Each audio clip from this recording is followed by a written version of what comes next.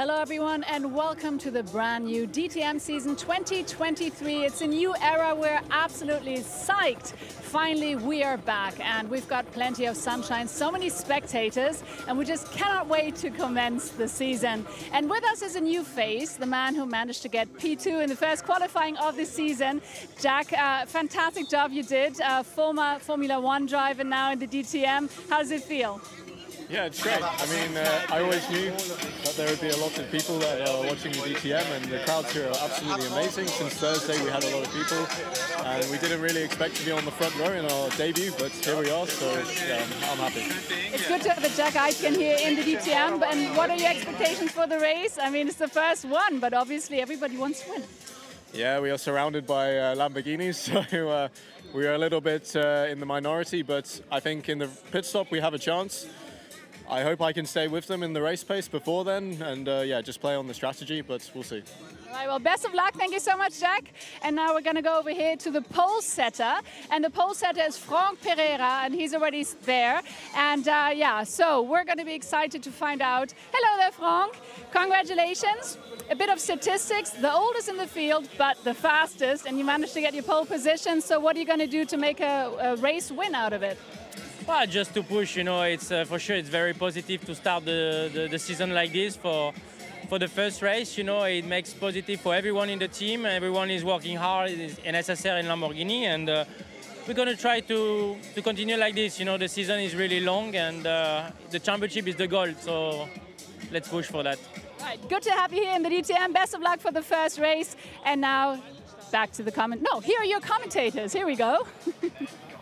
Thanks very much indeed, Verena. Welcome everybody then to the start of a brand new season of the DTM, a brand new era, lots of new rules to talk about as we come into this first weekend run by the ADAC here at Oschersleben, the first of 8 weekends of racing over the next 6 months or so, and 16 rounds of the championship. Frank Pereira getting pole position, not his debut because he made that last year with a one-off appearance at the Norris Ring where he qualified a pretty handy fourth, but had a nightmare of a race weekend once we got past qualifying. But he, the Frenchman, getting pole position. He had a quick chat with him this morning after doing that. He was very happy, but he says, wait a minute, it's a long season ahead. Chris Hartley here in the commentary box here at a very sunny Oschersleben, and alongside me, I'm delighted to say, joining us with the commentary this year, it's a very good afternoon to Brian Oliver. Good afternoon, Chris. The sun is shining, Jack Aitken is doing his warm-up exercises, and the air is thick with anticipation. Sheldon van der Linde, long way down the grid, a fairly mixed up grid from what we predicted beforehand. It's going to be an exciting afternoon. Absolutely right, and tiny gaps in qualifying as well. Mirko Bortolotti opened his account well last year with pole position at Portimao, if you remember, and his first season of DTM. He's back with us this year.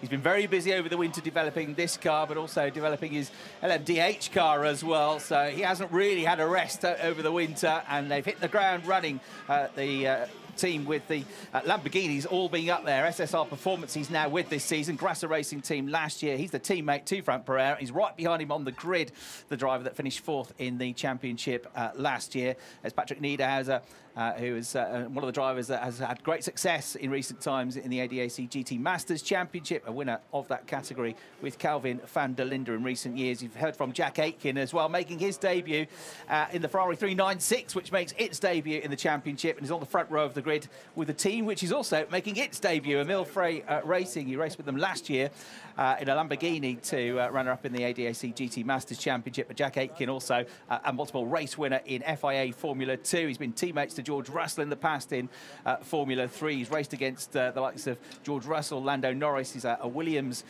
reserve driver and had a Grand Prix in 2020 as well. So he's made a great start to his career. He's on the front row of the grid, which is where we can go back down now to hear more from Verena Vriet. And I'm here with the reigning champion, Sheldon van der Linde, who's already got his helmet on, starting in P19. So, Sheldon, just a quick one. What are you going to do? Spread some magic to get to the front. Yeah, I'm going to need that magic today. We're obviously starting very far behind. Unfortunate qualifying, to be honest. But our goal is obviously to move towards the front. Hopefully something happens in turn 1 and then we can slip through. All right, best of luck for the race, and let's see if we can still grab another champion, Marco Wittmann, who's here. Actually, he's in P21. So that's going to be a tough race for him as well. Just a quick one.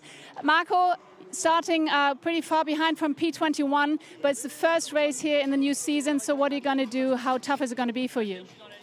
Well, I think there is not much to do for me. I mean, we know that Oschersleben is not an easy track to overtake. So at the end, I think we need a bit of luck, hopefully the right strategy, and let's see how forward we can go during the race.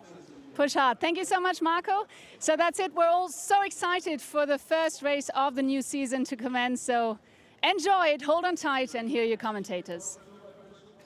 Thanks, Verena. Yeah, a couple of unhappy champions there. Sheldon van der Linde, who went really well yesterday in free practice at the fastest time of the weekend at that point. After 3 test sessions on Thursday, 2 free practice sessions yesterday, Sheldon was quickest and all looked good on Friday. But on Saturday, qualifying, which was this morning, 20-minute session, but really only most of the cars, apart from Alessio De Leda, only went out for the last 10 minutes of the session. It was a busy track. It was a dusty track. Jack Aitken said to me this morning there was quite a tailwind as well around certain sections of the track, which is why they were all going off at turn 2. And if you couldn't get your lap in, then it was a real struggle, and Sheldon just couldn't get in the #1 Schubert Motorsport BMW. So he's back on the 10th row of the grid, starting in 19th spot. And you heard from Marco Wittmann, who's even further back as well, the 2-time champion with his new team, Project One, this year, who had multiple successes and championship titles in Porsche Carrera Cup racing in Germany, also involved with the BMW M2 Cup. And Marco even further back on the grid. So the highest of our 3 champions that's on the grid is René Rast, who was the only one that made it up into the top 10. He's on the 4th row of the grid, the 3-time champion, 25-time DTM race winner. But with his new team and his new brand this year, because he's now a BMW driver for the first time, René Rast, who finished 3rd in the championship last year. You've seen as well, great to see Lucas Auer back on the grid. We had a shot of him in the car there. Lucas, who had a big crash at Daytona in the IMSA Sports Car Championship back in January, broke his vertebra and has had a lot of physio, a lot of treatment to recover, and he got back in behind the wheel of a car about 4 weeks ago. So it's great to see last year's championship runner up back out there. But we've got a really interesting lineup, because we've got a lot of the favourites back from last year, and Kelvin van der Linde, another of them that is in there in the top 10 in qualifying. Race winners like Thomas Preining from last year, and Dennis Olsen, the Porsche drivers. But you've also got 9 drivers coming into the championship for the first time. You've got 6 new teams in the championship as well for the first time, and a couple of the new cars as well, the Ferrari, as I mentioned, but also the Evo 2 development of the Lamborghini Huracan. As you can see, we've got some great onboard shots to treat you to today, including on board with the #1 of Sheldon van der Linde. Lots of new rules as well. They're all on Pirelli tyres. We've got slightly longer races this year. Instead of 55 minutes plus 1 lap, it's now 60 minutes plus 1 lap. And the mandatory pit stop is a narrower window. It's in the middle third of the race, between 20 and 40 minutes, as we see a relaxed Kelvin van der Linde with a smile on his eyes. And no doubt he's been playing plenty of golf over the winter. It's his other favourite sport, which he's pretty good at. But he'll be gunning for a much better season than he had last year.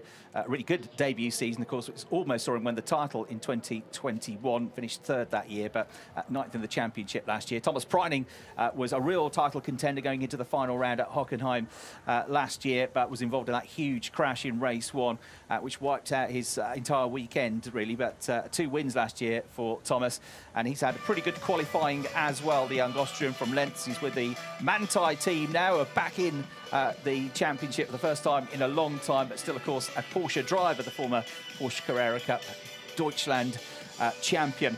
Other new rules to tell you about, other than the pit stops and the new tyres. The top 15 now score championship points, so new point scoring system. We still have the points for qualifying as well. So Frank Pereira is the early, and it's very early, championship leader. He's got 3 points for qualifying on pole. Jack Aitken scored 2 points in the Ferrari for qualifying second, and Mirko Bortolotti scored a point for qualifying in 3rd. And we should also say well done to Mick Wieshofer, who has come from ADAC GT Masters on debut. He's on the 2nd row of the grid as well. So really interesting looking grid with some quick drivers further down the field. Another one being Lukas Stoltz, who had a big off here on Thursday in testing, missed most of that day because it was early in the first session that he went off at turn 2. He came back yesterday after they rebuilt the car, but unfortunately wasn't involved. So we're here at the Oschersleben circuit, ready for the first race of the season. It's a 3.6 kilometre long circuit, the most northern circuit in the country, and it was the 4th purpose-built racetrack in Germany when it was first opened in the late 1990s. It always attracts a big crowd. There's great opportunities to spectate here. You see one of the bridges over the circuit, and the track itself is a real challenge for the drivers. Here's a look at it then, at 3.6 kilometres around, 14 turns. It's clockwise direction, 14 turns, 7 to the right, 7 to the left, and a tight start to the lap. The left-hand kink, not as tight as it once was, but turn 2 at the hotel curve is the one that's been catching them all out. Through turn 3, they're happy you go. A triple S section in the middle of the lap, and a chicane, which is spectacular to watch the cars through.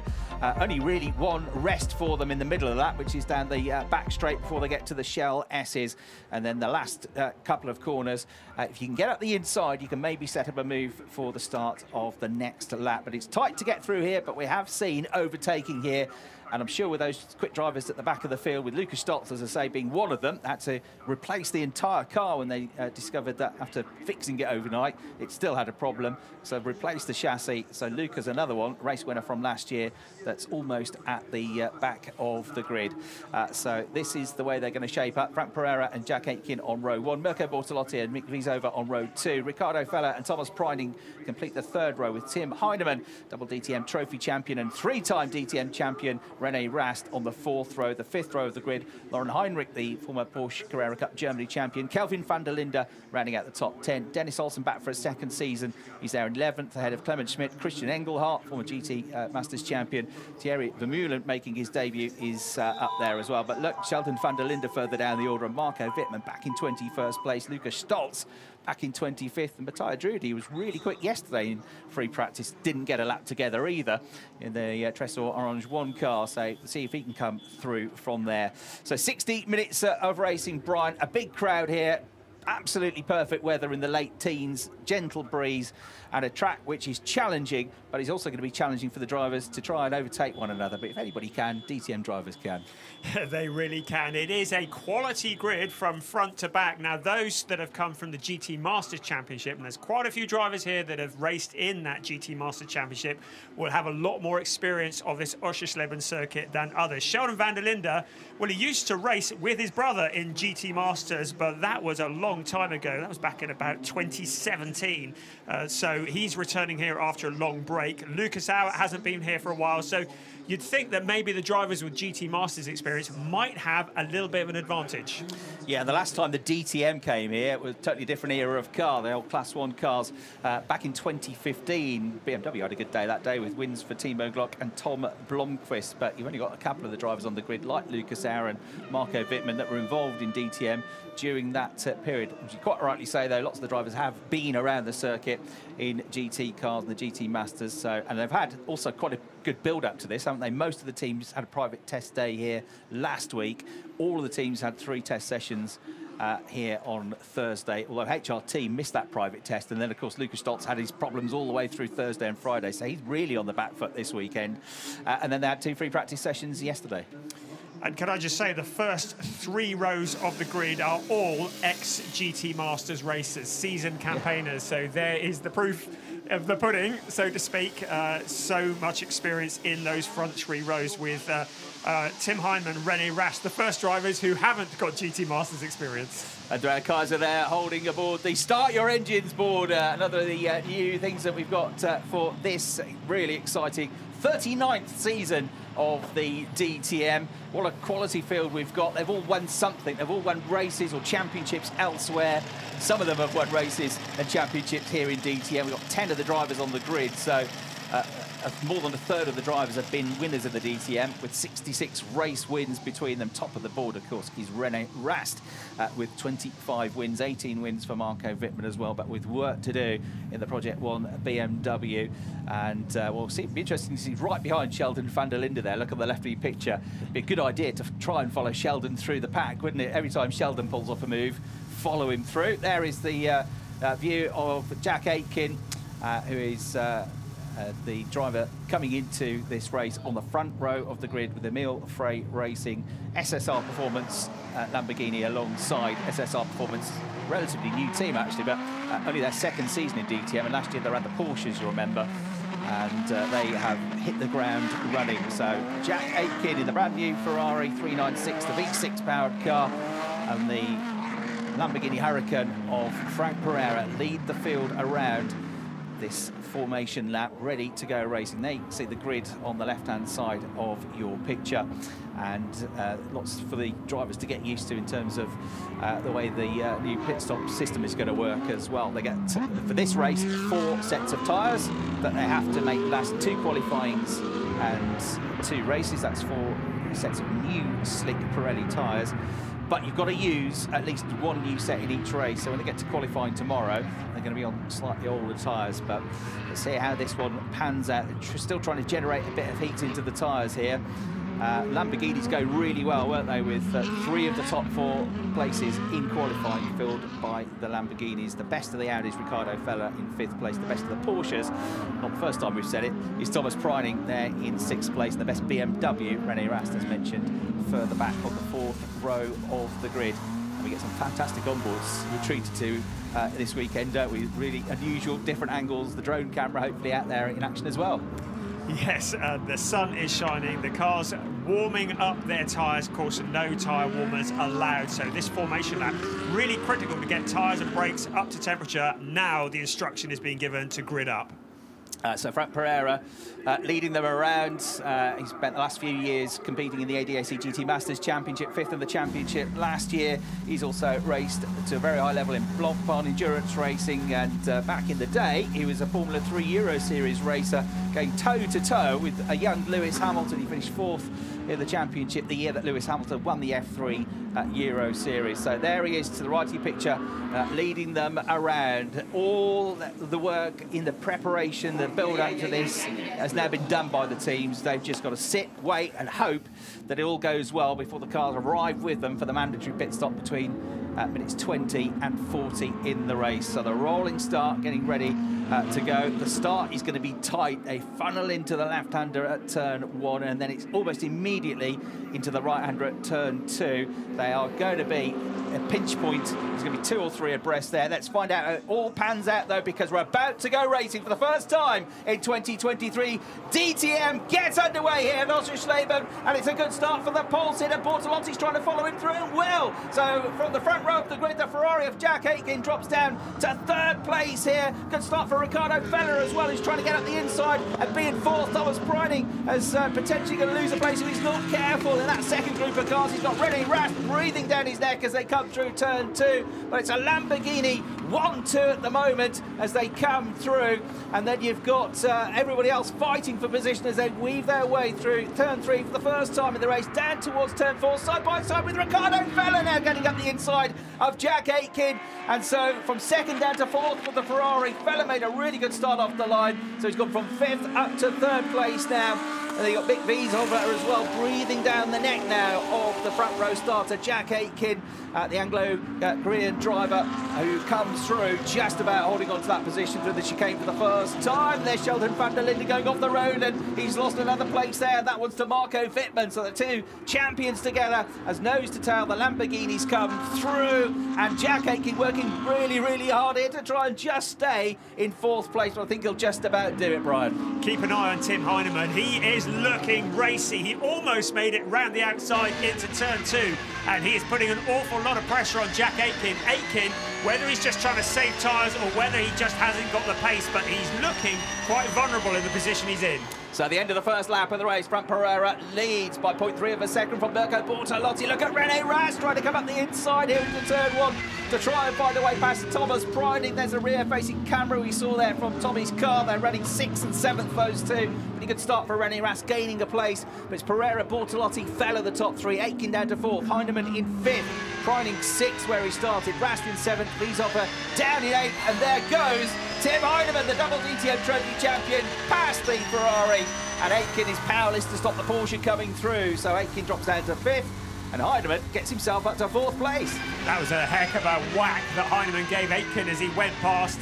These cars are built very, very strong, but you can see a little bit of damage on the left rear corner of Jack Aitken's car, but Heinemann is through, and he's leaving Jack Aitken in his wake at the moment. Aitken really struggling for pace, now falling vulnerable to Thomas Preining. Yeah, it's got a warning as well for quote marks forcing another driver off the track at turn 3 as Tim Heinemann, but very aggressive from Tim in the number 9 Porsche, the grey and pink coloured machinery, going really well in this race. Jack Aitken, I spoke to him this morning, he said we needed a good qualifying because our car is not that quick in a straight line at the moment, so we needed to be up there, but of course he's lost these places from 2nd now down into 5th place. At the end of the 2nd lap of the race, though, it was almost nose to tail between the 2 Lamborghinis, and Ricardo Feller in the first of the Audis is coming after them. And Rene Rast past Mick Viso for up into 7th place. You discount Rene Rast at your peril. He's in the new BMW. He's been getting used to it, and he's looking very rapid indeed. As we look at Ian Changuven also challenging for position from further back in the pack. It's David Schumacher in front of him. Yeah, David looking for his first points in the championship, having knocked on the door quite a few times in the second half of last season. Good to see him back. He's got plenty of single-seater experience, but a first year in GT cars last year, flashing the headlights here. The Coos Team Bernard car, the team run by Timo Bernard, multiple Le Mans winner, is Ian Nguyen. So an opportunity to change positions then, cars 9 and 14. So Heinemann has got to let Aitken back through for an incorrect overtaking manoeuvre, says Sven Stopper and the officials up in race control. So Aitken will get that 4th place back as we get a replay of the start here, Brian. And what a start it was. Keep an eye on Ricardo Feller in the blue Audi. It's a really good run through turns 1 and 2. Aitken not off the line particularly well, dropped straight back behind Bortolotti for 3rd, but there, breathing down his neck already was Feller, and then going around the outside of everybody was Tim Heinemann. Heinemann, he really was very, very brave, an opportunistic move. He's going to have to give that place back to Jack Aitken. That is going to really disadvantage him because Aitken had dropped a long way back. But Heinemann's going to need to do that fairly rapidly because if anybody else gets past Aitken, he's going to have to let them pass too before he can let Aitken pass. Replay of the Rene Rast move there at the inside as well from the drone camera. Rene up into 7th place in that first lap of the race. This was watching from the front splitter of Thomas Preining's car. All the action unfolded just ahead of him. Took a wide entry, cut back on the exit. There was the contact you talked about, and that's the reason he's having to give the position back here. So bits of Ferrari flying off after that impact with Tim Heinemann's Porsche. They both survived, and then you look back at the number 91 Porsche of Thomas Preining. So better lap this for Front Pereira. He's just started to edge away. They have switched around, so Heinemann has pretty immediately let Aitken back ahead of him as instructed by the officials. So it's Pereira now, nearly 7/10 of a second up the road from Bortolotti. Remember, Lamborghini have yet to win in the DTM. So could it be not just a win, but a 1-2 finish?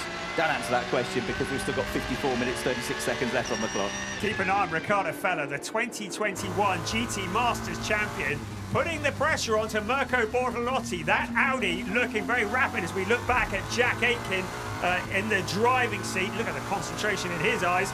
Still time to tighten the belts, but Ricardo Feller starting to pressure Mirko Bortolotti. You have to give the position back. Now, 9 and 14.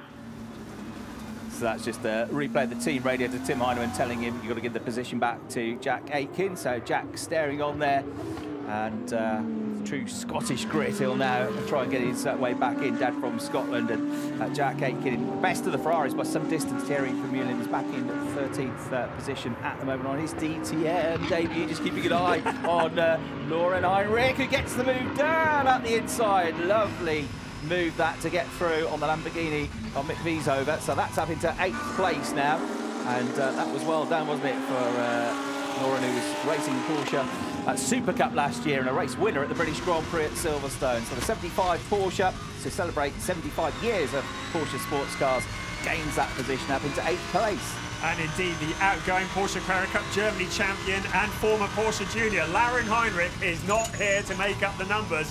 He's had a slightly quiet confidence about him every time I've seen him this weekend.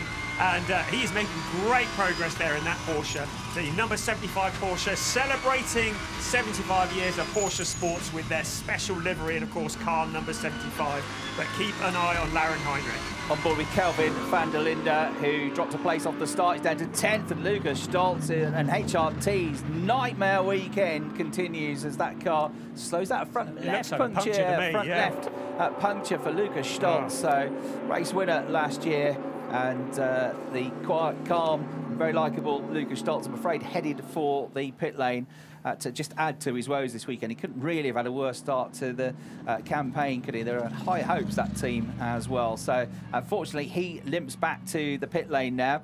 We saw Kelvin van der Linde, his brother Sheldon van der Linde is 21st, and qualifying 19th. He'd have been hoping to go forward pretty quickly in this race. He's gone backwards. He's lost 2 places, the defending champion, and just ahead of him still in 20th place is Marco Wittmann. So those two stuck in the pack. They might try something a bit different in terms of their pit stop strategy, just to try and leapfrog up the order a little bit. It's so tight out there that the lap before this, the driver in 12th place, Clement Schmidt, got the fastest lap of the race. It's now Tim Heinemann who's got the fastest lap of the race with the 1:24.1, and it looks like that's curtains for Lucas Stoltz, doesn't it?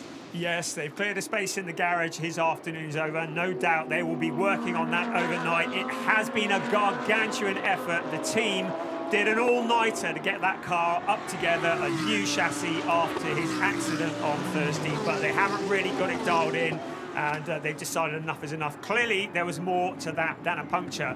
Frank Pereira, look at the lead that he's pulled out. 1.5 seconds over Mirko Bortolotti. Riccardo Fella in 3rd place. He's been shown a black and white flag for forcing another car off in the hotel turn. Well, who hasn't? But he is still putting the pressure on to Mirko Bortolotti. Bortolotti making that Lamborghini as wide as he can. They've pulled away from Jack Aitken. Tim Heinemann not really having the progress, making the progress that he had early on in the race, and now staring at the back of that Ferrari 296 once again. Yeah, indeed so. So Pereira, 1.5 seconds up the road, is just on the fastest first sector of the race as well.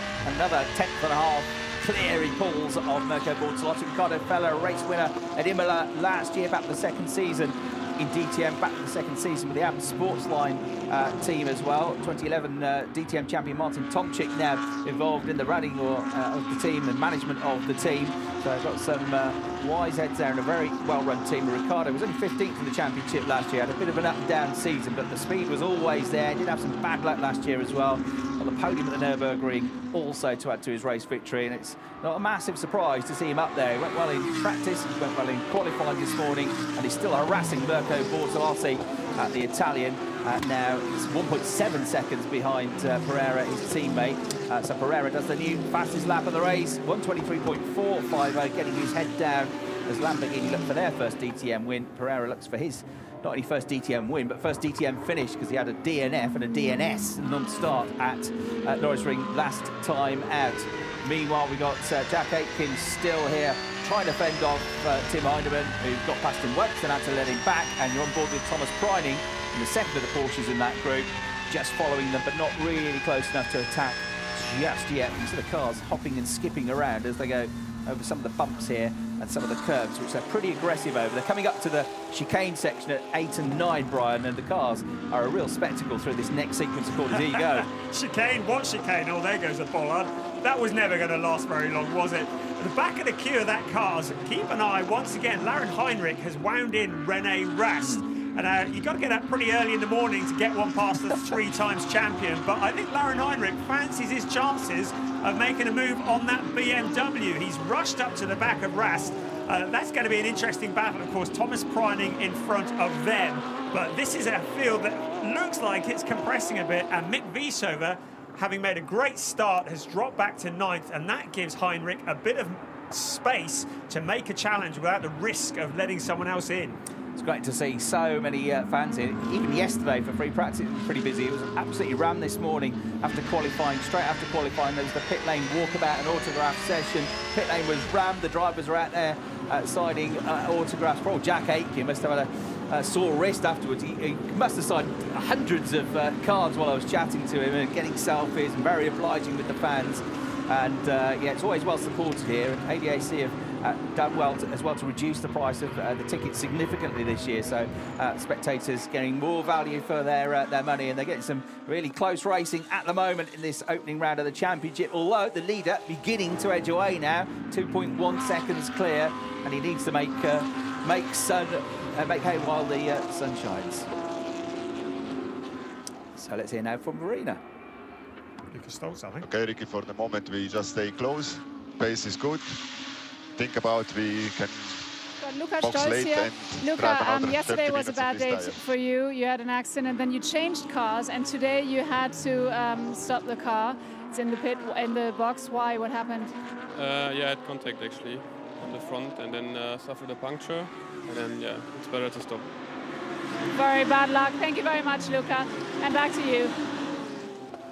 Thanks, Verena. So poor old Lucas Stoltz there. Contact it was, and as suspected, damage to the car, which has put him out of the race. Things can only get better. Had one change inside the points, which is former ADAC GT Masters champion Christian Engelhardt, who has got his number 99 Porsche up to 13th. A guest driver in the final weekend of the season at Hockenheim last year, but this is going to be his first full season as a DTM driver. So he got past the Ferrari of Thierry Vermeulen, number 69 car, down to 14th. 15th and on course for his first championship point at the moment is David Schumacher, as we get Mick Wiesover working hard. I chatted a bit this morning briefly, and he was very happy with his qualifying performance, as you can imagine, and enjoying life here and enjoying the circuit as well, he said. So he's working hard. He didn't have a great first lap, down in 9th position, but now he's having to fend off Kelvin van der Linde, a multiple Nürburgring 24-hour race winner and GT Masters champion.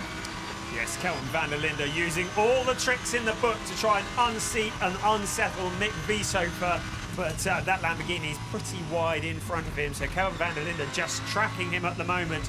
As we've already mentioned, it's a very narrow circuit here at Oschersleben. Overtaking opportunities are few and far between. Forcing the car in front to make a mistake is the perfect opportunity to get past.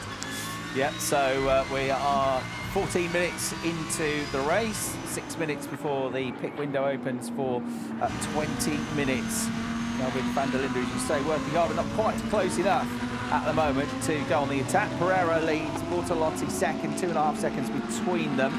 And we just had the fastest first sector from Jack Aitken, who's starting to get to his stride now.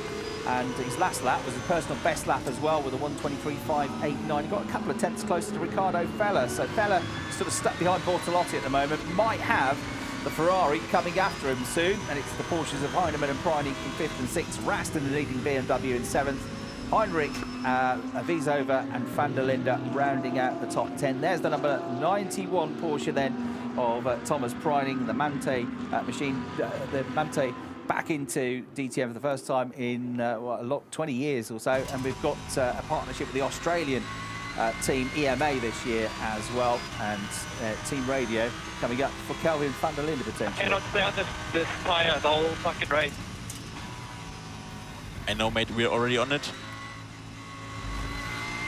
Apologies for the colourful language. Not very happy with the grip levels available to Kelvin van der Linde with the tyres. So he might therefore, Brian, be one of the earlier pit stoppers. Yes, you know, tyres are going to be a story all season long. Pirelli new for DTM this year, and a lot of the drivers, certainly with the mid and rear engine cars, complaining that it's taking a few laps to get the tyres up to temperature. And therefore they're limited on braking and steering, and I'm wondering if that was the issue for Jack Aitken, that actually the tyres are starting to come on now. David Schumacher has just tumbled down the order on that lap, so he's down to 21st place. He's lost 1, 2, 3, 4, 5, 6 places. So Sheldon van der Linde, small reward. He's up to 20th place now. Marco Wittmann up to 19th. Maro Engel up to 18th. Joseph Owega on his debut is up to 17th. Lucas Hours up to 16th.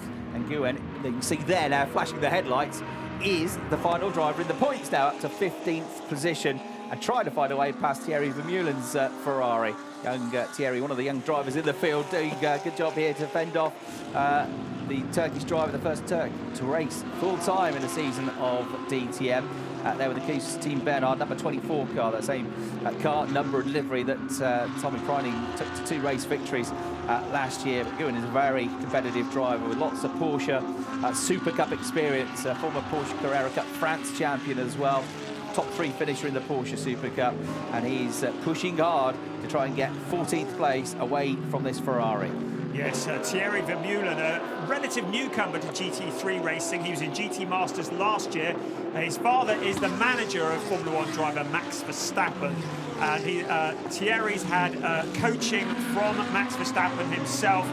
He's learning quickly. Last year in GT Masters, he had moments of brilliance, but he's getting better and better as that season went on, and has come into DTM, but he's having to put all of that, all those lessons that he's learned to good use as he fends off Ian Chen Guven. How did that conversation go then? I found a driver coach for you. What's his name? Max Verstappen, the 2-time Formula 1 world champion. All right. Van der Linde then, a replay of how he has just on that last lap got past Mick V's over, and that was the Schumacher moment. Turn 2, which has been catching them all out so far this weekend, and he just understeered wide and the Mercedes through the gravel trap, which is why he lost 6 places on the previous lap. And another move that's happened on that last lap is Christian Engelhardt up to 12th place now, going well, Christian, in the 99 Porsche. It seems weird, really, that such an experienced, such a competitive driver like Christian Engelhardt has never been in DTM for a full season before, so it's welcome to him in what's a hugely competitive field this year. So Kelvin van der Linde up to 9th ahead of Wieshofer, and then Christian Engelhardt ahead of Clement Schmidt up to 12th place. Yeah, there ain't much that Christian Engelhardt doesn't know about Porsches. Of course, the 2020 GT Masters champion, and he really, really knows everything there is to know about a Porsche, including how to hustle it around the Oschersleben arena, and he's doing that to good effect. He is not here to make up the numbers, but ahead of him, another Porsche in the shape of Dennis Olsen, and Olsen, he's going to be a hard man to get past in Grello. Matteo Drudi's come into the pits now, presumably with a problem, because we're not yet into the pit window. Real shame for Matteo. He's had a really tough day today, but he was really quick yesterday. One of the front runners in the free practice sessions. I know you can never tell quite what's happening in free practice, but he did look competitive. But I'm afraid it looks like he might be our second retiree in the number 40 Audi. So we've now got less than a minute before the pit window opens. We're less than 41 minutes of the race left. Around 60 minutes plus 1 lap, remember. Now as you go back on board with the driver in 4th place, Jack Aitken here, the Williams reserve driver, and team radio coming up for him.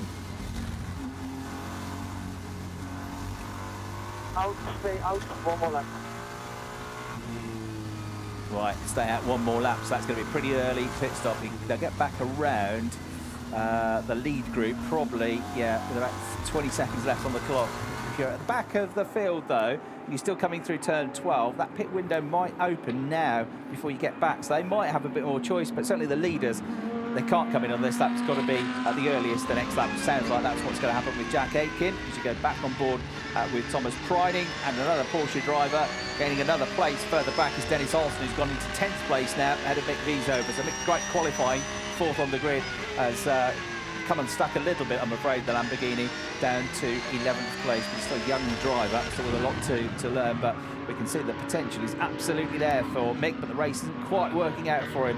You can see in the background that he's lost that position. We've got 2 abreast again. This is the battle still going on between the Ferrari and the Porsche of Vermeulen and Guen respectively, but engine just can't get through, and still in 15th place because Thierry Vermeulen is defending really well, isn't he, in the Ferrari? Yes, and Christian Engelhardt putting the pressure on, and very much in a sandwich of cars here. But Christian Engelhardt looking very racy indeed, ahead of Ian Chen Guven and Thierry Vermeulen, and Clement Schmidt there as well. But Engelhardt in a Wieshofer-Schmidt sandwich, of course, the teammates in the Lamborghini, and Engelhardt in the middle. Wieshofer-Schmidt sandwich. I shall order one of those tonight, see what it tastes like. Very German. Barrera, Bortolotti, Felling your top 3. Aitken, Heinemann and Priding round out the top 6, and right on cue into the pits. The first of our lead group to make the pit stop, as we were told on team radio that would be happening, is Jack Aitken, and he wipes out the ADAC sponsor board there on the way in, and has to now adhere to the pit lane speed limit. Only 6 can work on the car. You've got to change the rear tyres first, then the front. You've got to change all 4 tyres. There's no refueling, but 2 of the drivers, 2 of the pit crew working on the pits, one of them has to hold the lollipop, the other one has to use the air jack, and 2 of them have to look after the tyres and make sure they're either laid flat or held onto all the time to stop errant tyres. So first pit stop then in DTM the Emil Frey Racing team. We've got the Pit Stop Winners' Championship this year as well. Points awarded to the top 3 fastest pit stops in each race. Another of the new rules for 2023. We haven't got a clock on it, but that looked pretty slick to me, Brian. Yeah, they were brand new tyres as well. You can see the stickers on them, and I wonder whether he was on older tyres in that first stint, wanted to get in quick, get that fresh rubber on, get it up to temperature, and start to make some progress. So I think this might have been part of the bigger picture. Sounds like Kelvin van der Linde might be on the older tyres as well, with the grip problems he was mentioning. There you go. That's one way to get your name in the headlines, isn't it? Jack Aitken with a little bit of sponsorship there for the AJC. But most of it's still intact, it's fine. The gaffer tape, get it back out. So Aitken will hope that he's got a clear track when he comes back out, which he has. No tyre warmers allowed in the championship, of course. So he gets back out, trying to build the car back up to speed at the moment on the fresh, slippery tyres, which are very slippery still, struggling to keep that car on the road. So we'll weave around now to try and generate some heat into the Pirellis. That's great strategy from the Emil Frey Racing team, though. Not only have they got him onto that new rubber, but they've got him on some nice open track. What he didn't want to do is come out in traffic. They found a lovely gap. He can get those tyres up to temperature, and he can hopefully put in some qualifying type laps on that open track that's in front of him. Yeah, so Pereira at the front of the field, 3.6 seconds to the good now of Bortolotti, doing a terrific job, the Frenchman. Ricardo Feller, he's only just behind, 0.3 of a second behind. And then we've got battles further back here, because that's Marco Wittmann, and this won't feel good, with Ricardo Feller about to come past him, because Wittmann's been in the pits. So Wittmann is now powerless to stop Ricardo Feller coming through to put a lap on him. But of course, Feller has still got to make a pit stop. And for a pit stop infringement potentially under investigation for his race to go from bad to worse is David Schumacher. So they're looking at number 27 and looking at Schumacher to see if there was a pit stop infringement. We'll let you know when we know if there was and if there's going to be any punishment. Still trying to come back from that errant moment at turn 2 a few laps ago. There he is in the 27 car making his way through. He was very popular in the pit lane walkabout session this morning, David Schumacher.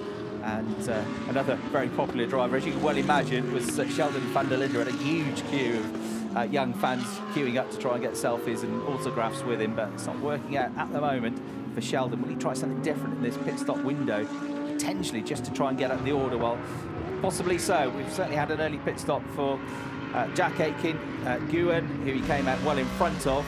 Schumacher, Wittmann and Wieshofer have all been in as early pit stoppers so far.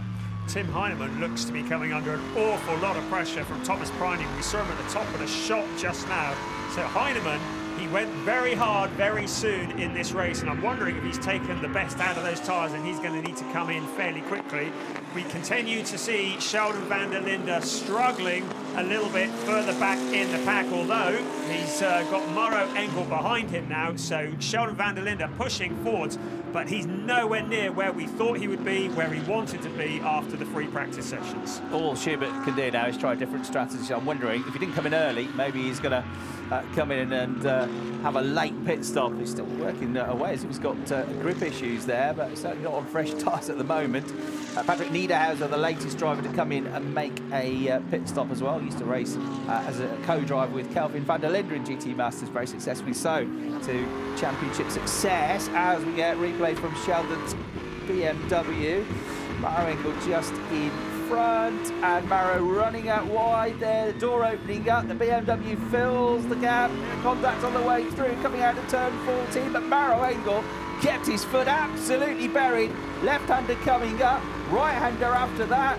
Sheldon committed to the move. This is the viewpoint from Maro Engel's car, close enough to shake hands they are as they go over the start-finish line. Neither of them wants to give the position up, but Sheldon knows that right-hander coming up should favour the BMW and managed to get through and into the points and into 15th place. What a battle that was. Oh, hats off to our director, by the way. What great camera shots as they ran along the pit straight. I was there. I was enjoying it with them. Probably not enjoying it as much as some, but yeah, fantastic stuff. Sheldon van der Linde and Maro Engel, two of the greats running side by side. Yeah, Luca Engsler just behind, trying to get in on the action as well. He was another very popular figure in the autograph session this morning, and really enjoying life. He was happy actually with his grid position. He said, "I dropped to 10th, but could have been a bit higher, but I'm pretty happy with that start." And Mirko Bortolotti was pretty happy with his third place in qualifying as well, and running in second position at the moment. Kelvin van der Linde moves up to 7th then, because Lauren Heinrich is the latest top 10 runner to come in and make a pit stop. So Heinrich comes in, that moves Kelvin up to 7th, Dennis Olsen up to 8th, Christian Engelhardt and Clement Schmidt up to 9th and 10th positions, respectively. The leading pit stopper is still Jack Aitken, back in 20th place. Engine Nguyen is 4.9 seconds behind him and the second of the pit stoppers, and then it's Marco Wittmann and David Schumacher as the next of the pit stoppers. Patrick Niederhauser and Mick Wieshofer. Wieshofer come back in for a second stop, so that looks like Wieshofer has got a problem in the number 19 Lamborghini as we watch Aaron Heinrich's pit stop. And Team 75 look good to me. Nice stop, all very slick. Lots of pressure there for the crew. It makes you remember, doesn't it, that this is a team sport, motor racing. They don't do that job right. No matter how quick the drivers are, they're not going to make that time back up. Jack Aitken is putting in some pretty quick laps, so 1:23.002 last time out, so he's on that new rubber. So he is working away hard further back, and that is a very, very unhappy driver getting out of the car. Yeah, it's Mick Wieshofer out of the car, slamming the door shut. Yeah. Would have had high hopes, wouldn't he, after qualifying on the second row of the grid, but I'm afraid it hasn't panned out to be. So, Pereira, Bortolotti, Feller, the top three have all stayed out. Heinemann has been promoted up to 4th, Preining up to 5th, René Rast up to 6th, Kelvin van der Linde and Dennis Olsen up to 7th and 8th positions. But we've got how long left? Another 11.5 minutes left of the pit windows. You go on board now with Jack Aitken, who is slicing his way through cars who have just really got in his way for very little time. He's just charging on these new tyres in that Ferrari, isn't he? So that was going past Heinrich, who had made a pit stop. Heinrich had come out in front of Jack Aitken, but of course he's still trying to get his tyres up to temperature, so Jack dispatched of him pretty quickly. But Heinrich is the second best of the pit stoppers. Then Nguyen coming through in the red and blue Porsche is the third of the pit stoppers. And there's the race leader, so it's costing you the best part of a lap to make a pit stop around here, as Frank Pereira in the number 94 Lamborghini has now really very quickly over the last 4 or 5 laps doubled his lead to 6.2 seconds. Yeah, Lauren Heinrich had made a really good stop and had jumped Jack Aitken, but as you say, Aitken has got past him, but it was a cracking stop from Heinrich as one of the Grellos peels off into the pit lane. Tommy Preining, isn't it? Yeah, Tommy Preining yes. Coming in from 5th place. Yes, so Preining into the pit lane, remembering to keep to the speed limit. You do not want to be breaking the speed limit past the sign that is known as the Jack Aitken sign, and then heading towards his pits. A great view from the driver. He's got a nice clear pit lane in front of him, not many others stopping at the moment.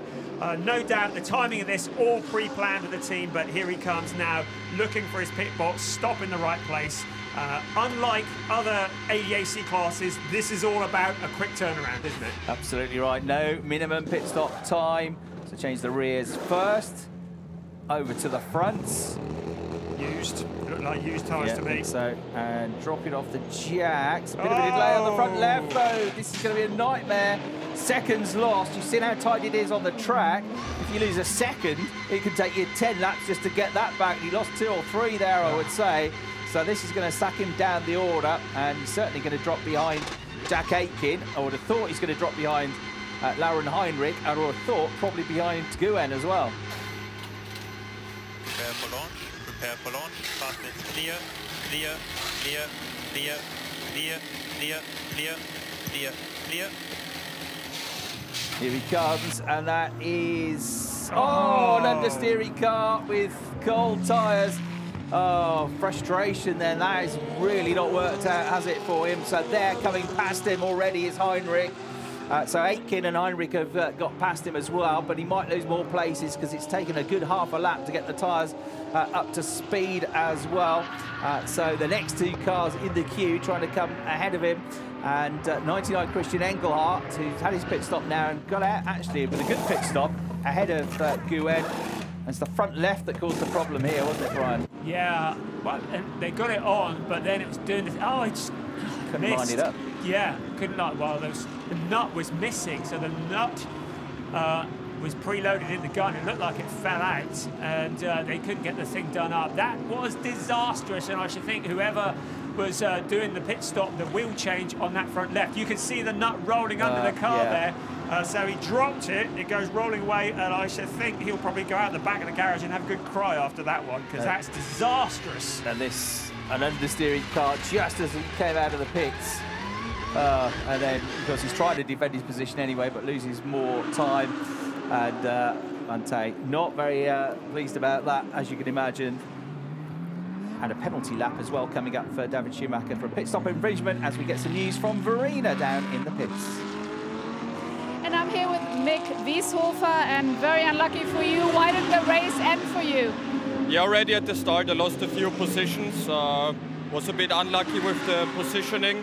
And then it was really hard to follow the cars in the slipstream. We are missing a bit of top speed here. But yeah, that wasn't the issue. The issue was at the pit stop. One tire was loose at the exit, so we sadly had to retire the car. But yeah, we still have one more chance tomorrow, and hopefully it will go better tomorrow. Absolutely. Thank you very much, Mick, and back to you. Thanks very much indeed, Verena. Very disappointed Mick Wieshofer there. We lost him a couple of laps ago. We also lost Patrick Niederhauser more or less at the same time to join the retirement list of Lucas Stoltz and Matteo Trudi. Now, a penalty lap for a pit stop infringement for David Schumacher.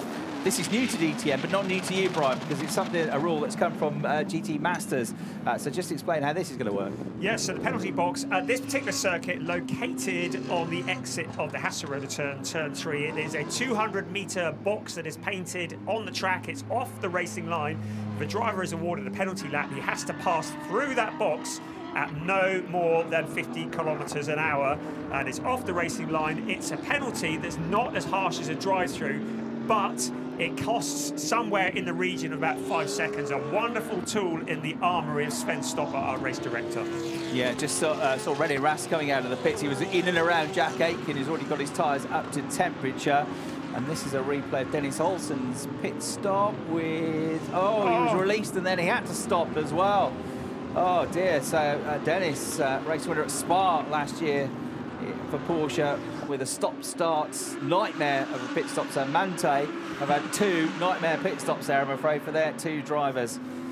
We've still got Pereira out with pit stops still to make. Bortolotti, Fella, they've still to make their pit stops as we go back down to Verena in the pits.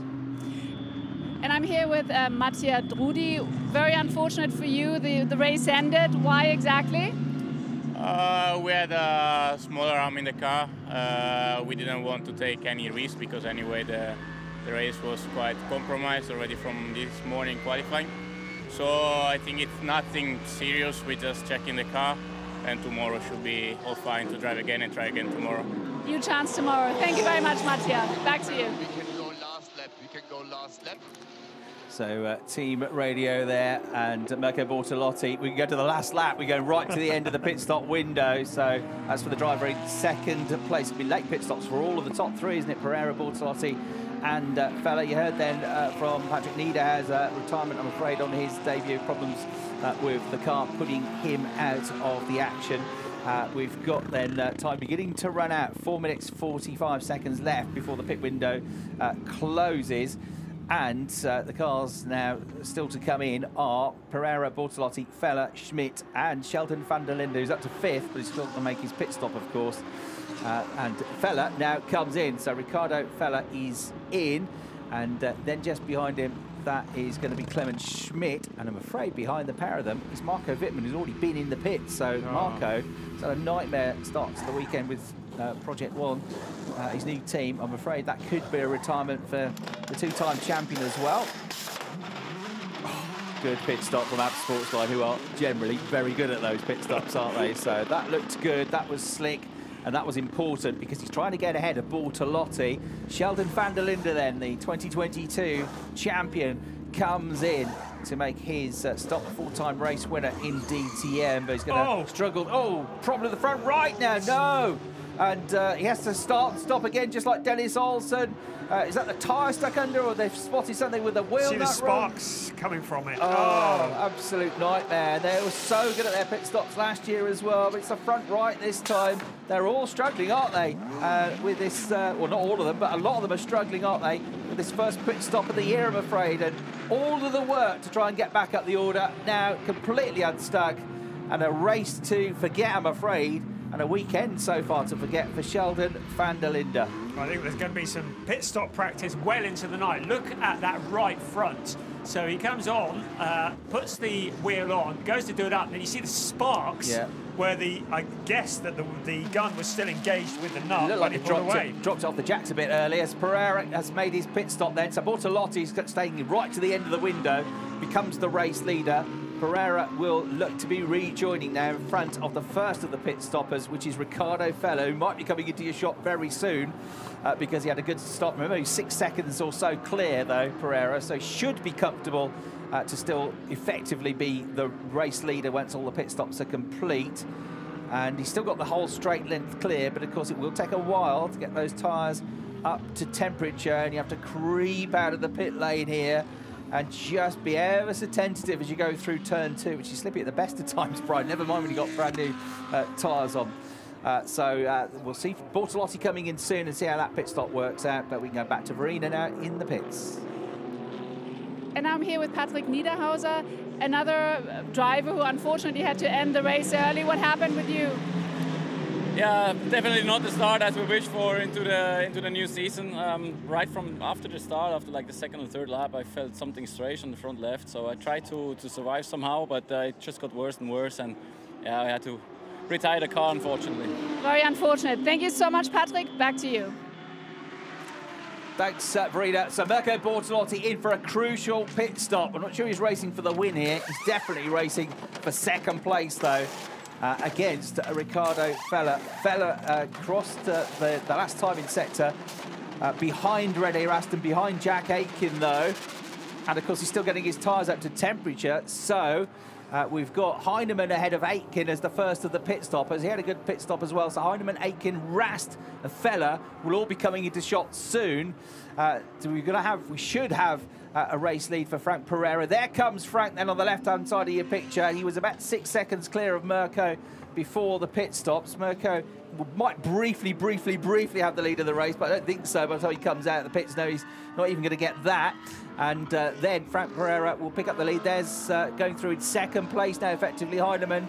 Aitken in third, going to be fifth, but he's got 3 more cars queued up behind him here, Bortolotti. But he'll have fresher tyres for the end of the race as well. So it's not really worked out yet for Bortolotti as he tries to fend off Ricardo Feller right behind him. And we go back to Verena. And what a shame, we've got Marco Wittmann here, who's also out of the race. What happened, Marco? Why did the race end for you? We don't know, actually. Somehow we had a power loss suddenly out of turn 2. And yeah, we need to investigate. I don't know what happened there. At the end, we didn't have the full speed, the full power from the car. And then obviously, as I said, we need to investigate. Don't know yet. All right, thank you very much, Marco. Back to you. Thanks for the update, Verena. Yeah, she's been kept busy, hasn't she, catching up with drivers having problems. Marco Wittmann, the 2014-2016 champion, saying we lost the power. We don't know why. We're going to have to look into it. And this, then, a replay as we're hearing from Marco of Ricardo Feller up the inside of Mirko Bortolotti, with Bortolotti still getting the tyres up to speed. The team like that one there at Abt. So he is right there in the mix of this as well. So Frank Pereira picks up the lead of the race. Exler was the other late pit stop to come in right at the end of the window. We lost, I'm afraid. Arjun Maini is out of the race as well now. There he is in the garage, helmet off. So he's tumbling down the order, I'm afraid. So Pereira leads. Heinemann with the best run through that pits, really, up to second place, and only 1.1 seconds adrift of Pereira as they cross the line. Jack Aitken third on for a podium in the Ferrari. Rene Rast, fourth place in the BMW. Ricardo Feller, we just saw him then go through. He's there in fifth position as they come through. Kelvin van der Linde up in the top 6 as well. Lauren Heinrich up there has got ahead of Bortolotti as well. So Bortolotti lost places to Ricardo Feller, Kelvin van der Linde and Lauren Heinrich on that lap as he got the tyres up to temperature. So the former second place Lamborghini of Mirko in 8th place now, just ahead of Christian Engelhardt. Ayenjan Nguyen is in 10th, Dennis Olsen 11th, Thomas Preining, we know, lost out in the pits with his problems in the stop, down to 12th, Clement Schmidt 13th, Maro Engel 14th, and on for a point on his debuts, Joseph Ovega in 15th place, a replay of the nightmare stop in what's been a nightmare race for Sheldon van der Linde, who has now come back into the pits and is also, I'm afraid, going to retire from the first race of the season at the start of the defence of his championship title. It's not often you see a botched pit stop from Schubert Motorsport, that's for sure. That is a disaster. The big winners in that pit stop sequence, Tim Heinemann and Rene Rast. The big losers, I think Riccardo Fella in that 5th place, Mirko Bortolotti, having been amongst the front runners for so long, now down in P8, and an awful lot of work to do with less than 18 minutes this race remaining. Yeah, to the eye, it wasn't a bad stop for Bortolotti, was it, from SSR Performance? He has, though, got fresher tyres than everybody else, and he will, I'm sure, start to come back at them. But how long has he got left to do it? 17 minutes, 40 seconds, plus 1 lap to try and come back through the order. This is not turning into a bad race for Kelvin van der Linde, is it? He was 9th on the grid, he dropped to 10th on the opening lap of the race. He's into 6th place now, and with his teammate Riccardo Fella just ahead of him. The Audi's going well. Good job. That's P6 at the moment. We have 18 minutes to go. 18 minutes to go. Update on the team radio as Kelvin van der Linde has been thrown around like he's on a roller coaster, attacking the curbs here at Oschersleben. The South African keeps an eye on the mirrors, checks the dash, and looks as cool as a cucumber as he tries to hunt down Riccardo Fella in 5th and Rene Rast in 4th place. So Pereira kept the lead of the race, but he's certainly not got the big 6-second advantage that he once had, has he? He's only 1.2 seconds clear of the new second-place car of Tim Heinemann, who's been a real revelation in this race so far, hasn't he? And then Jack Aitken, coming back well, is there in 3rd place. He's about 2 seconds behind Heinemann, but he's also 2 seconds clear of Rene Rast. Lauren Heinrich is not far behind Kelvin van der Linde, though. We saw Kelvin on the onboard. What we didn't see was just how close the Porsche was behind him. Yes, Heinrich is just always there, always menacing whatever he's in. He's always there in the background. Heinemann looking really eager there. We're going to keep an eye on that gap, 1.174.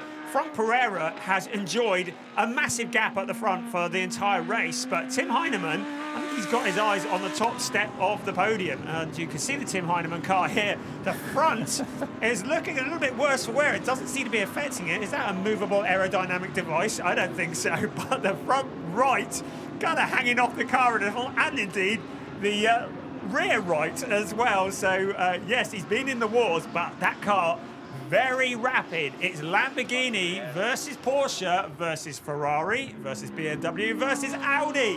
5 different brands in Fantastic. The top 5. Yeah, so Heinemann on course for a maiden podium and his debut in the DTM. And TalkSport WRT had a guest weekend here a couple of years ago in DTM. It was Nürburgring off the top of my head, but it's their first season as well.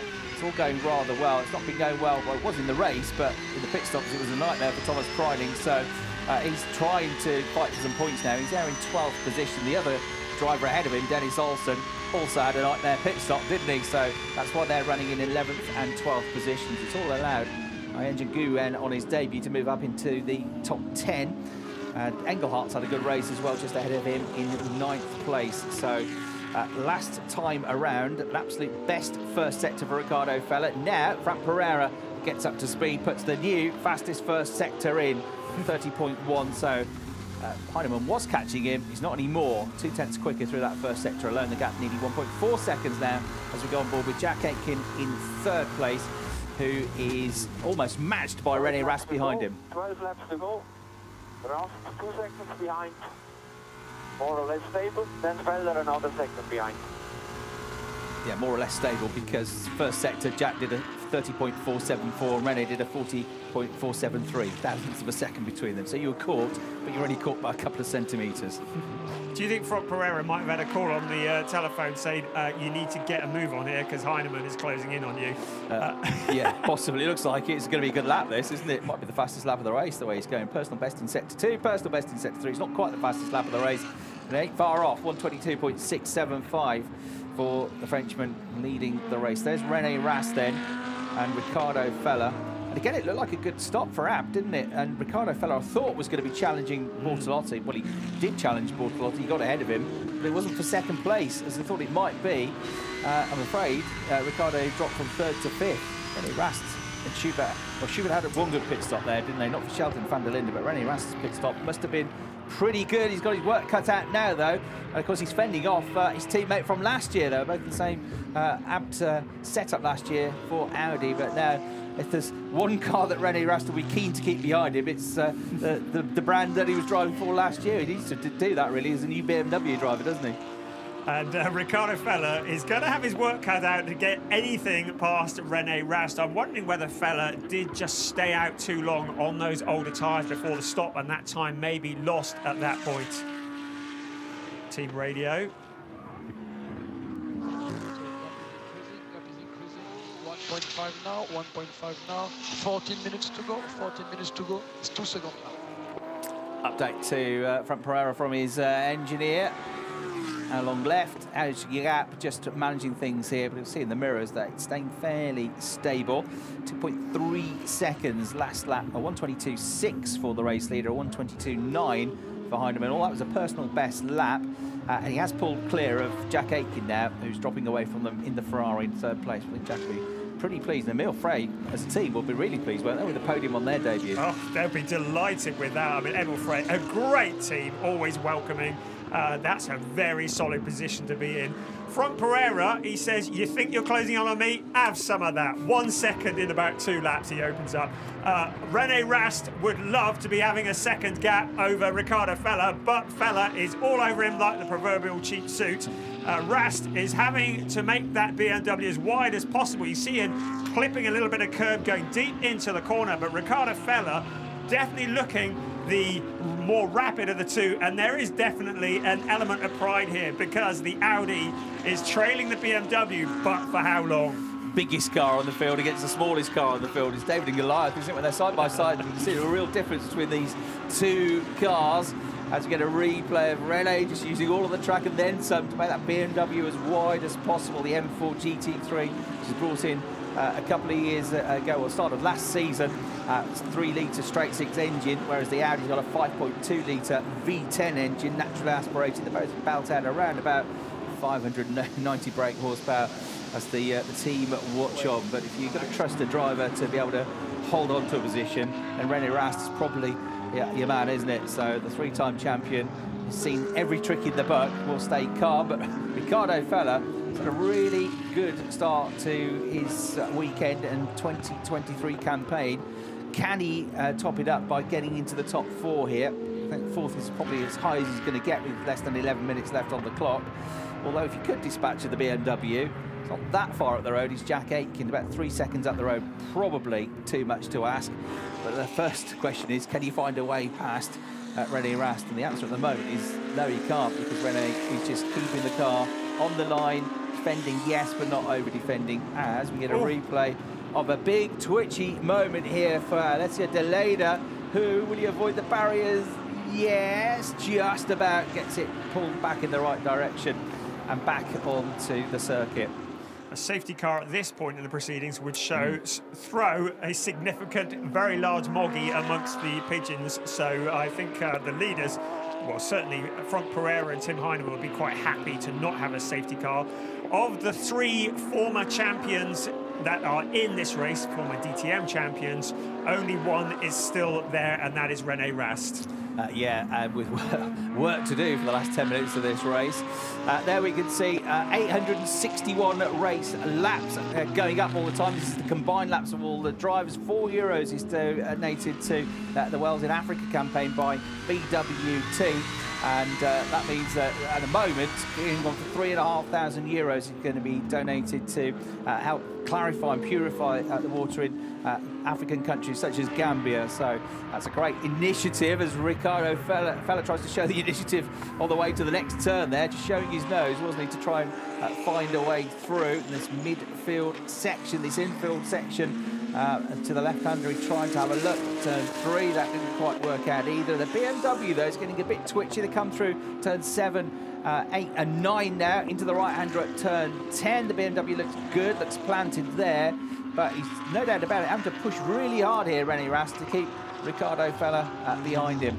So the gap at the top of the field is back to 3 seconds now. Pereira leads, Lamborghini at the head of the field, Porsche in second, Ferrari in third, BMW in fourth, that you're watching, number 33, René Rast, and Audi in fifth. So 5 of the 6 brands up there in the top 5 places, which is just about perfect, isn't it? But twitch out of the final corner, Brian, for René Rast, and he's having to work so hard, he's just not able to nurture the tyres. So Ricardo Fella keeping the pressure up, might get a chance here.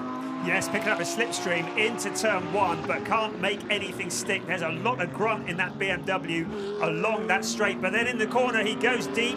The tyres maybe not sticking as well as he would like. Fella almost found a gap on the inside, also keeping an eye on the battle behind. Kelvin van der Linde has his mirrors full of Laurin Heinrich. We've got 2 battles almost in the same shot, but René Rast, he has an awful lot of pressure. If there's one driver who can withstand the pressure, it's René Rast. He knows the car behind him inside out. He knows where its weaknesses and strengths are, and he's got to position that big BMW in such a way that Fella cannot exploit those strengths.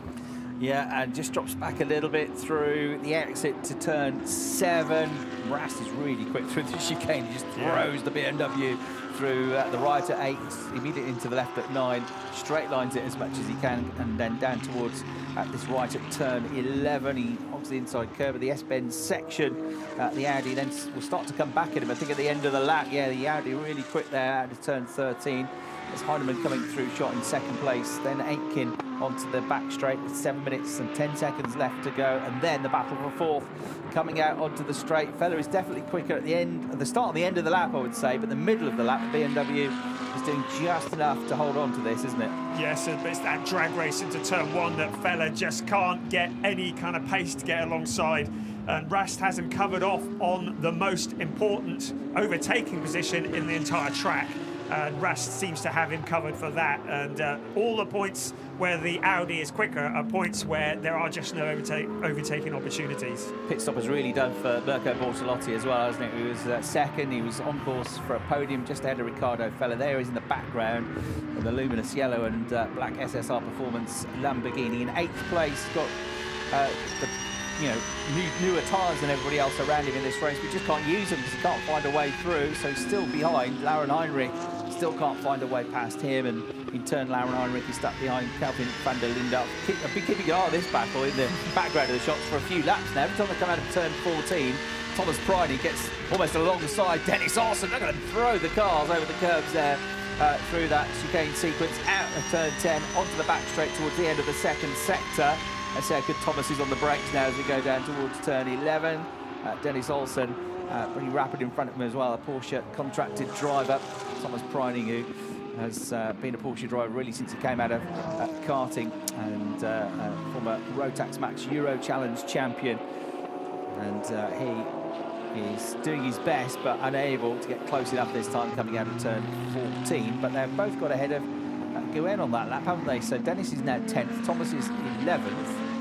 And then Guen dropping back at the moment with a problem. He's dropped more places, hasn't he? There he is, he's lost 2 more places, and he's about to lose another one here, potentially, on the way into the next turn to Joseph Owega. He will be very pleased to go 14th now, so problem, I'm afraid, by engine. Yes, I've been watching Arjen ten Guven going in the wrong direction on the timing sheets for the last couple of laps, so clearly an issue going on with that Porsche. And I think once he's out of a points-paying position, he may decide to put it in the garage, whether the tyres have gone off or whether there's a mechanical issue.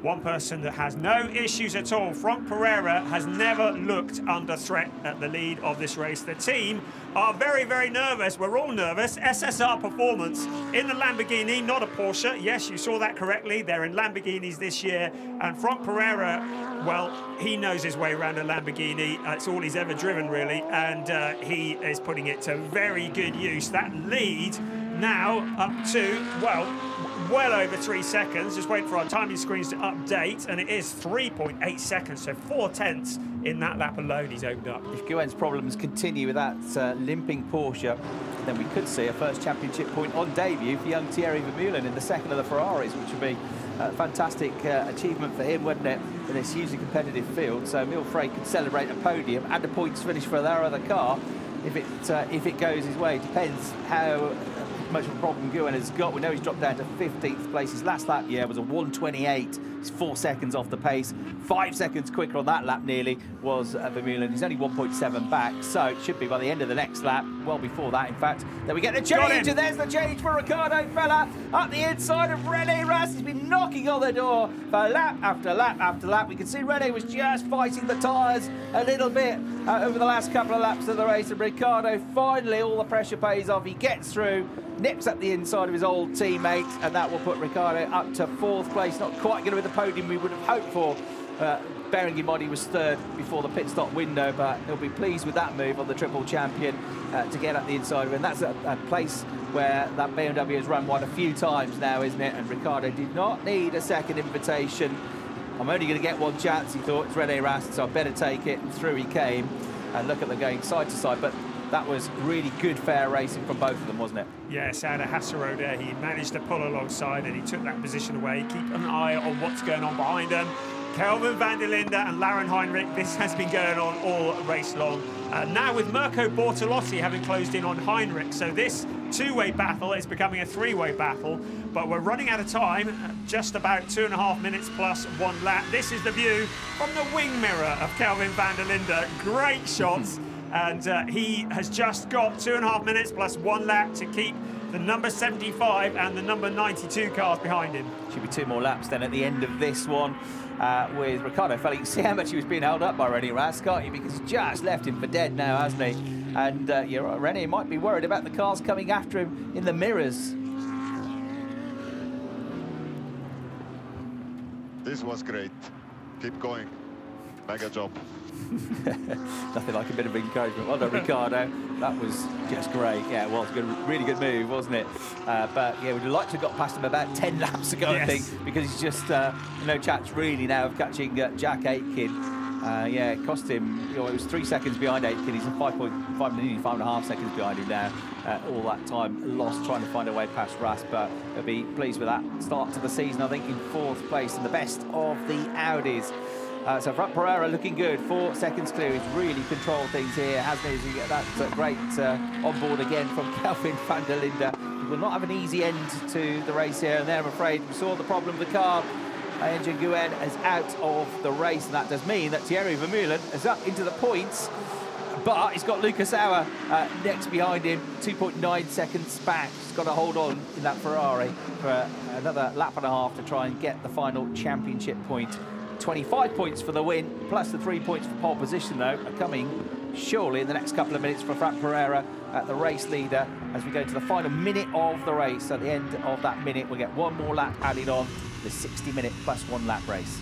The 1, 2, 3 certainly looking pretty solid in the positions they're in with less than a minute remaining. Not so solid, though, Kelvin van der Linde. Lauren Heinrich now coming under more and more pressure from Mirko Bortolotti. I wouldn't be surprised if we saw a change in 6th, 7th and 8th within the next half a minute plus 1 lap. There's still time enough to make up some very precious and valuable points. You can see how quickly Fella has left Rast behind. The Swiss driver who really knows his way around Audis, an Audi factory driver. He's been in the GT Masters ranks over the years. He's moved up into DTM, and he really is looking very useful in that 4th place. Van der Linde looks like he'll be all right, though, I think, in 6th position. He's just coming out of turn 14 to go over the start-finish line. 6 seconds to go, so the time will run out on this lap, and then 1 more lap to go at the end of this one. Frank Pereira is already so far in front, is he, making his way into the left-hander at turn 3, and on course for an historic first ever win in the DTM for Lamborghini, and he can afford almost to cruise now. He's got this 4-second cushion back to Tim Heinemann, who will be delighted, as he quite rightly should be, with a maiden podium on his debut. Likewise, Jack Aitken in 3rd place. A difficult first couple of laps, didn't he? Dropped down the order at the start of the race, but Jack came back well. The team gave him a good pit stop and a good strategy, and that was what got him ultimately back up into a podium-paying position. So Kelvin van der Linde then just trying to keep things under control here, but he's got a cool head on his shoulders, and Lauren Heinrich, as attacking as he might be, just not being given any opportunities to come through here by Kelvin van der Linde with less than a lap and a half now remaining. The time has run out, So again, this point added on. 19 runners left in the race, as you'd expect really in the first round of a championship. A few retirees in this one. But here he comes over the start-finish line onto the final lap of the race. Frank Pereira, they will be crossing everything in the garage at SSR Performance and back at Lamborghini. And so too will fans of Frank Pereira. But the French driver is almost home now. It has been a flawless run. Only really in the pit stop window did they lose a little bit of time, but he always had it under control. It's just a couple of laps, wasn't there, where Heinemann came after him. But then once he got the tyres up to temperature, he was gone again. And this is going to be a deserving victory, isn't it?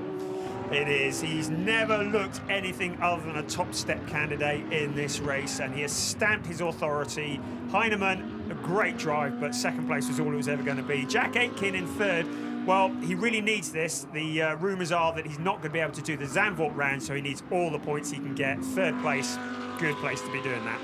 Right, so Pereira almost there now, making his way onto that back straight for the final time in the race. Round one of DTM 2023, and opening his account with a victory, and a first ever victory for Lamborghini is this man. He makes his way through the left at turn 12 into turn 13 for the final time. The team will be running over to the pit wall to cheer him over the line, because the flag is ready, and Frank Pereira and Lamborghini become winners in the DTM.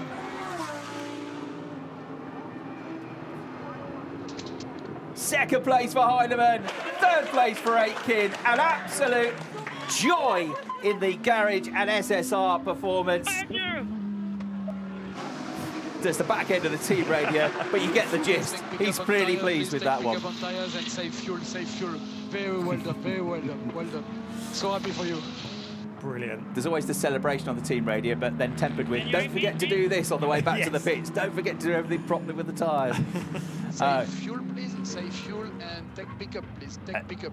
And very save well fuel. Done, well done. Pick up some tyres, make sure the car is not under the weight. And their tears in the garage. Thank you, all of you. This is for everyone, huh? We go for it this year. Fuck off, huh? Well, Pereira is a race winner in his third ever race in the DTM, the start of his first ever season. And Lamborghini, who were really close last season on a number of occasions, are race winners as well. Mirko Bortolotti would be frustrated to think that he wasn't the one that got Lamborghini's first win, having been so close to it on a number of occasions last year. 8th place in the end for him. But from Pereira, controlled things, and really a lot of the job was done this morning, wasn't it, with qualifying. Over €4,000 raised here by BWT Water Technology, who backed the championship with over 1,000 combined race laps in that race. From Pereira, 44 laps of racing then in the 60-minute plus 1 lap first round of the championship, and you can see what it means to the team, can't you? Because they worked so hard before the race weekend, during the race weekend, to get those cars in tip-top shape. Tim Heinemann will be, I'm sure we haven't seen him yet, but he'll be overjoyed, and TopSport WRT with their first podium, and a first podium for Jack Aitken and Emil Frey Racing. So 2 of the new teams on the grid in DTM on the podium. Ricardo Fella in 4th place, that really tidy move on René Rast in the closing stages for 4th place. Kelvin van der Linde be relatively satisfied, I think, with 6th place, given where he started. Could have been a lot worse today after what was a tricky qualifying session. Lauren Heinrich 7th on debut. Mirko Bortolotti 2nd for the first half of the race, but ending up in 8th place. Christian Engelhardt in 9th, Dennis Olsen in 10th, Thomas Preining, Clement Schmidt, Maro Engel, Jesse Wawega on his debut, and on his debut Thierry Vermeulen, with the other drivers in the points. Out of the race, though, the big name, the big headline was Sheldon van der Linde, who will just try now to forget about day 1 of DTM and regroup for day 2. Tomorrow is a new day, and he will wake up, he will brush this off, and he will try again in qualifying tomorrow morning. SSR Performance surprised us all with their decision to switch from Porsche to Lamborghini over the winter. It was Stefan Schlund and Mario Schubauer who are the bosses of that team. They have dialed that car in. They're the only team with 3 cars on the grid, SSR Performance. So they've got a little bit of extra data, but they have done a great job preparing that car. And it's Frank Pereira of the 3 drivers who comes home in 1st place. Yep, and you got a Lamborghini, a Porsche, and a Ferrari all on the podium. Audi 4th, BMW 5th, French driver, German driver, British driver as the top 3. And just shows what an international championship this is. So he arrives back. Definitely had to pick up on the tyres, didn't he? He made sure of that from Pereira on the way back. You got Jack Aitken to the right out of the car. Tim Heinemann just getting out of his steed on the left-hand side now. And here he comes. Tap on the helmet from Jack Aitken, who's a lovely guy. Gives a hug to the Frenchman, says, well done. You earned that. And I don't think anybody could argue, really, that he was a deserving winner there. He's got the 28 points to lead the championship after the first round. And you can see that that means a huge, huge amount to him, to the team, to his family. And probably, I would think you would say that the biggest win of his career. Yes, maximum points for Frank Pereira. An absolutely brilliant job. Great news for the balance of performance. 5 different brands in the top 5 places. Mercedes not having a great day. Their highest finish was Maro Engel down in 13th place. So Mercedes are the one brand that have not had a great afternoon. Yeah, you're right. It was everybody else was out there.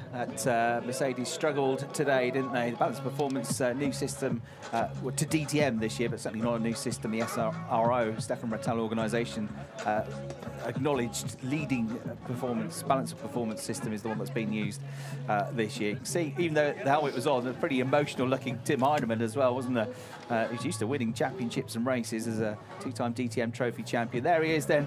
From Pereira, it's about 30 degrees hotter inside the cockpit of a race car than it is outside. So even though it's just a nice warm day, in the cockpit of the car, it's really, really hot. So they have to be physically hugely fit. And you can see the first thing they do is get a drink of water. There's Jack Aitken there. Well done to him.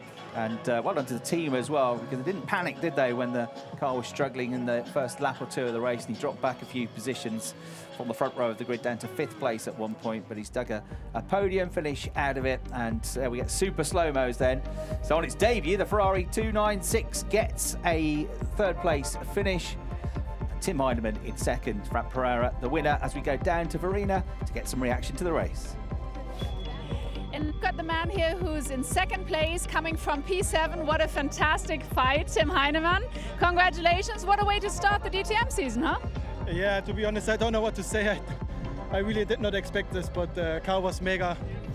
I had a good start, then unfortunately had some contact and had to give back the position. Otherwise, maybe could have had a go for the win, but I mean, P2 for the first DTM race. It's fucking mega. I don't know, just a mega race. Very obviously, and I guess with the weather and all the spectators, how does it feel? It feels mega. I mean, my parents are on site. My girlfriend is probably watching in the live stream. So yeah, just mega to see all the fans and to see some proper DTM action. Just mega. All right, enjoy them. Back to the commentators.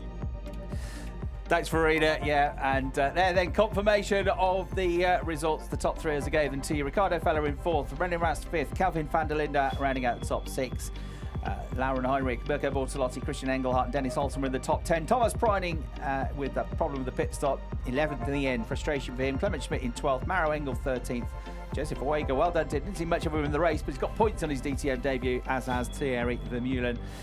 They were 14th and 15th. Auer, Engsler, Schumacher and Deleda, the other finishers, all outside of the points, and non-finishes for Gwen Miney, Sheldon van der Linde, Wittmann, Niederhausen, Wiesova and Rudian Stoltz, who was the first one to retire fairly early on with damage to the car after a really frustrating weekend so far for HRT. So points-wise, 25 points for a race win in DTM, 3 points for qualifying on pole position, the maximum score of 28 for Frank Pereira, 20 points for Tim Heinemann in 2nd place, and Jack Aitken, of course, 3rd in the championship because he was 3rd in the first race. So the driver's just getting some refreshment now as we get set for the first podium. Jack is already up there, Jack Aitken there on the 3rd step of the podium.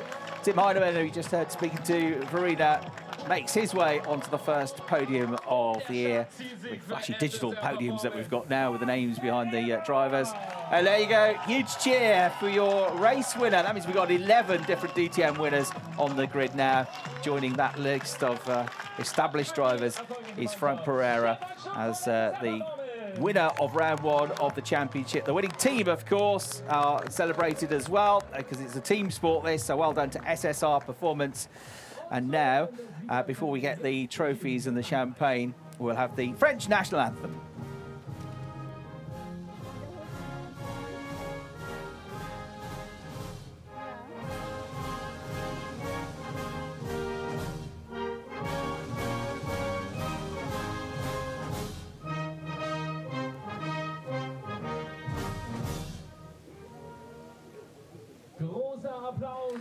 So the French national anthem, a hugely proud moment for Franck Pereira.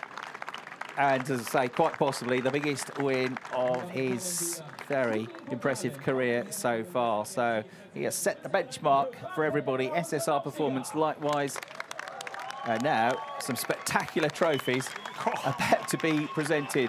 Christian Reinecker, who's the president of the ADAC, presents the winning trophy. Call that a trophy? That's a trophy. Yeah, absolutely massive. So, yeah, he's going to need to check that into the excess baggage on the way home, isn't he? It's massive. Matthias Zink there presents the second place trophy to an all-smiling Tim Heinemann. Great drive from him, wasn't it? He really is a gutsy driver, isn't he? I think we've established that. He was not fazed by any of the drivers around him, that's for sure. And well done as well to Jack Aitken-Gert.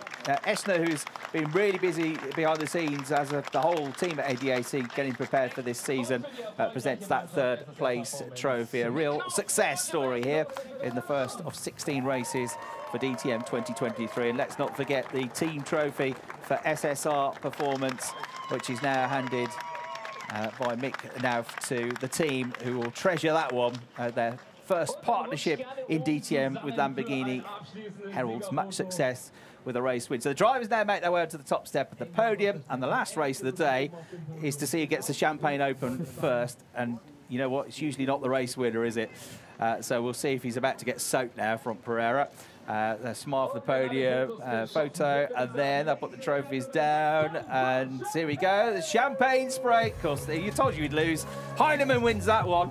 He gets the Champagne Open first, and just dousing himself with his own bubbly is Franck Pereira, and that will taste very sweet, Brian. Yes, it will. Absolutely dream start to his DTM season.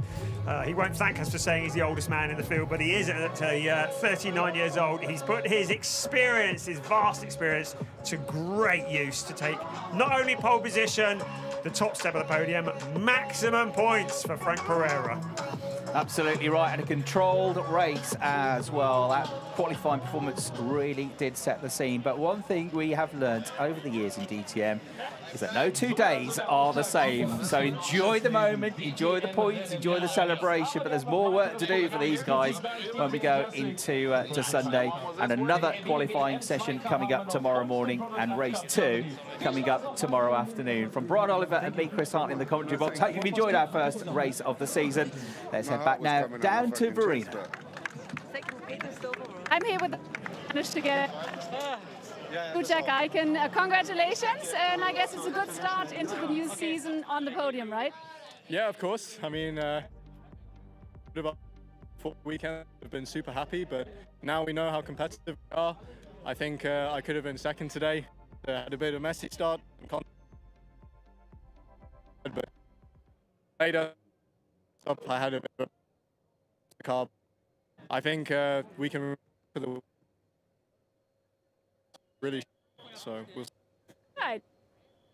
And that's it from the DTM, the very first race here in Oschersleben. Plenty of sunshine, so many spectators. What a good start into the season. So looking forward to tomorrow.